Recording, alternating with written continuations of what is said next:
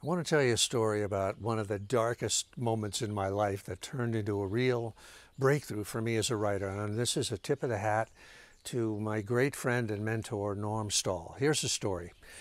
I was in New York having tried to write a novel, two novels, and I was really at the end of my rope, totally disorganized, couldn't do anything. And I had a friend who actually I knew from an ad agency that I had worked in, who I really admired. His name was Norm Stahl. He was like maybe 15 years older than me, a wonderful writer, a documentarian. He's done like 400 documentaries.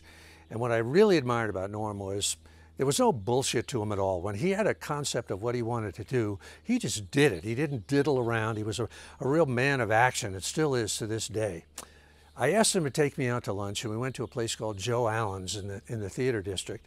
And I just sort of poured out my heart to him, how lost I was. I was totally screwed and didn't know what to do, just couldn't get my act together, couldn't get started.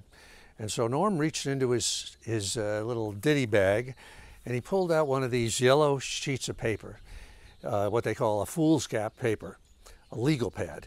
And he said to me, and these are the words, he said, "Steve, God made a single sheet of yellow foolscap to be exactly the right length to hold the outline of an entire novel." In that moment, I felt like a lightning bolt hit me in the head.